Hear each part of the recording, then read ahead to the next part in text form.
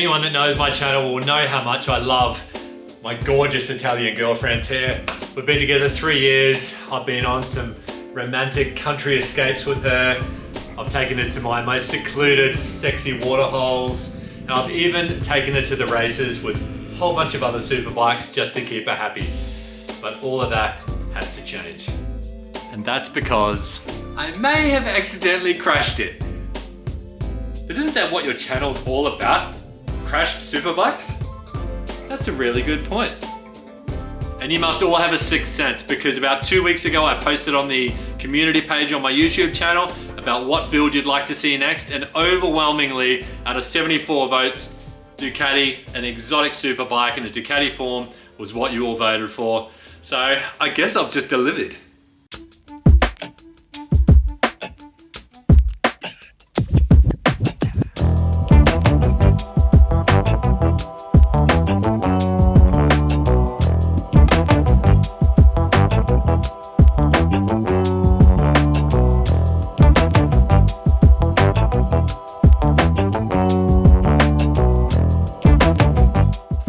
We've been on the phone to our sponsors all morning, and everyone has jumped at the chance to get on board with this build, and we have got some amazing surprises in store. That includes the Insta-famous Car Design, who will be doing some amazing renders for this build. See this sort of work here. This guy is mind-blowingly good.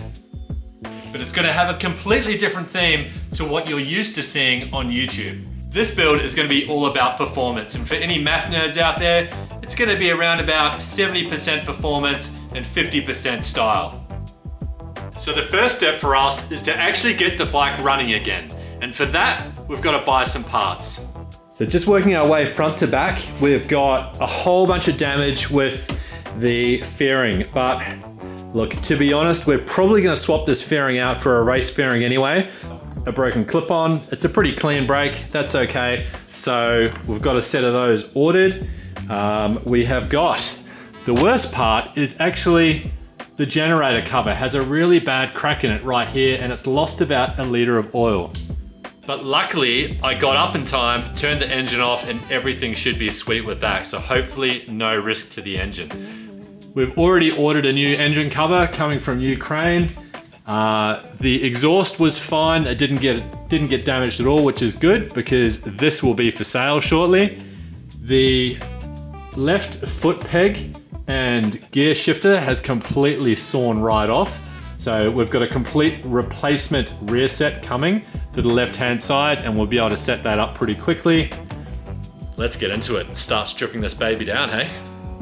You can actually see in the oil inspection cover here, I'll try and focus, that there is no oil in that puppy at all. Oh, there's a little bit of ground, a bit of dirt in the bike. Oh, there's just oil everywhere. It's an abomination. So I've actually found some more damage. The adjuster here on the lever is gone, so that's probably no good.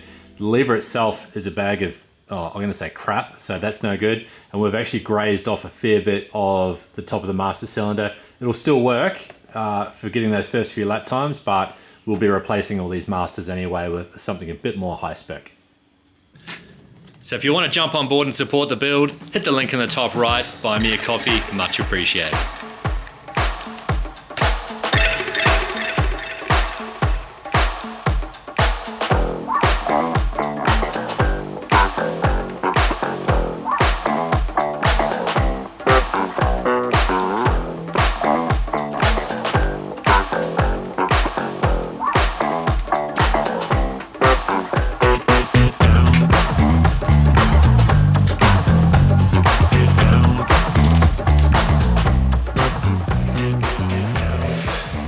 Look at that. That is just full of stones, dirt.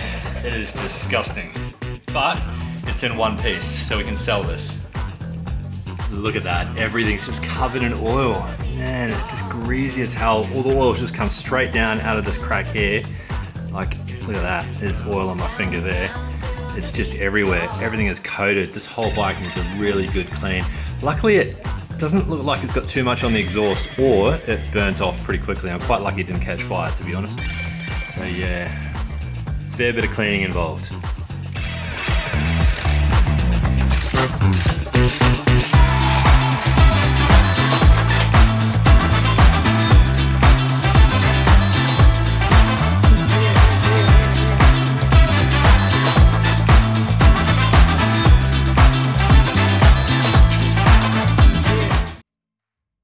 have lined up a very exclusive racer, ex-racer, very well known in the industry, and they are going to be testing this bike after the build just to see, has all that performance enhancement we've made really paid off? So structurally this bike is completely fine, but look how much extra weight there is in these, you know, road going parts that we just don't need. So, you know, taking off this whole back frame and putting a racing subframe on it, racing seat, racing front subframe as well with ear take inducts, getting rid of this heavy magnesium front stay here. You know, that's gonna strip weight off this bike. We'll probably also have a play with the actual sprocket sizes we use. We might go up one on the rear and, sorry, down one on the rear and up one on the front. And what that does is that helps lower the actual pivot resistance, the pivot point of the bike. So it lowers the center of the flex and it allows you to get more drive out of the corners. Someone smart told me that. I didn't actually know that before then. This tire we've been using, a Super Corsa, is just covered in oil. So that's going. We've got a new set of slicks sitting over there on the shelf. So they're gonna go on the bike for the first track session.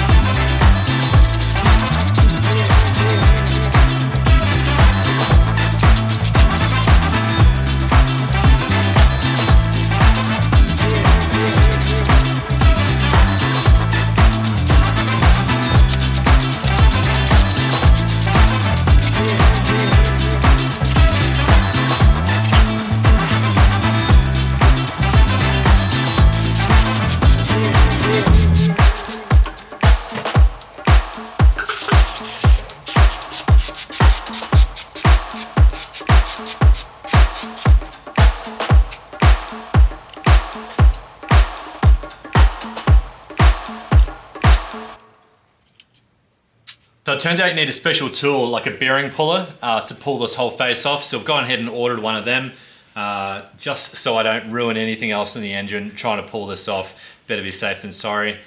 So that's it. Tune in, watch the build. It's going to be epic. It's going to be performance focused, and this is going to be a weapon when it's finished.